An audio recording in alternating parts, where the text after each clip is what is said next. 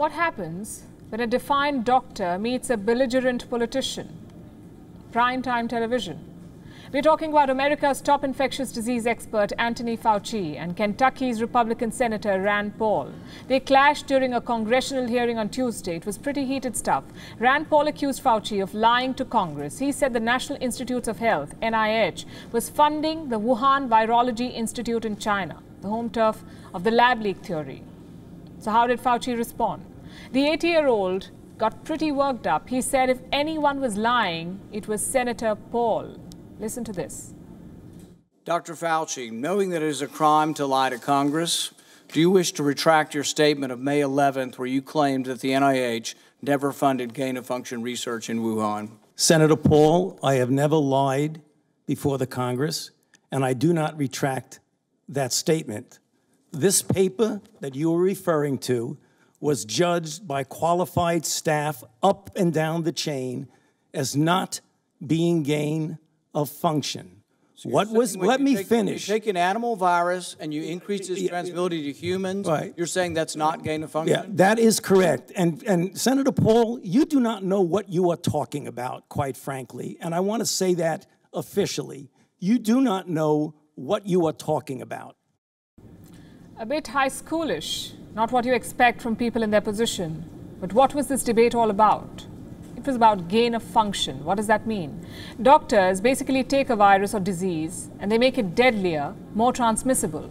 It sounds like doomsday research, but apparently it is common practice. Doctors supercharge viruses to prepare for the future so that when a deadly pathogen comes along, they're ready. But there is a flip side to this. If you're not careful, you may unleash the next pandemic.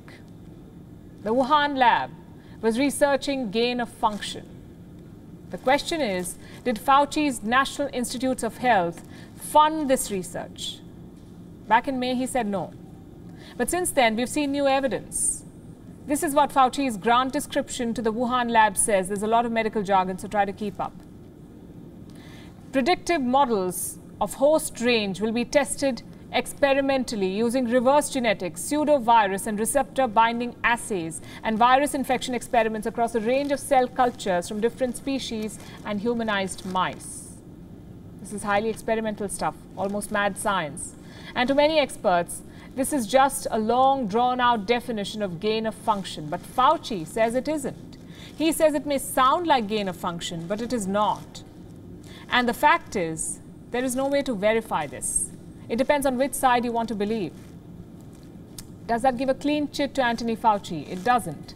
In 2014, America halted gain-of-function research. They said the cost of a mistake was too much. Even Dr. Fauci agreed.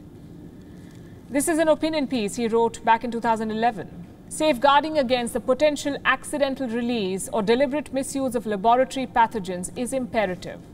So Fauci knew the risk of tampered viruses getting out. He knew what this could lead to. Then why did his agency keep funding the lab in Wuhan? A lab that is notorious for mad science and leaks? Well, only he can answer these questions. The NIH says that this grant never supported experiments. It was only for sample collection. But as I said, some experts dispute this version. No official document will give gain of function written in bold. It's all about reading between the lines. And that tells us there is a lot more to this story. As for Senator Rand Paul, this is less about science, it seems, and more about politics. We're talking about a man who rejected masks.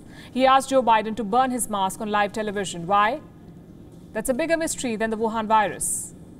Clearly, there is some exaggeration in what the senator said, but he does hit some of the right notes. We cannot brush this off as partisan criticism. Why were Fauci and company funding this notorious laboratory in China? Why does the grant sound a lot like gain-of-function research? Why did America ban this research yet explore options abroad?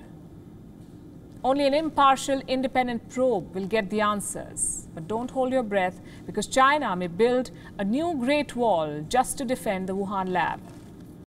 WION is now available in your country. Download the app now and get all the news on the move.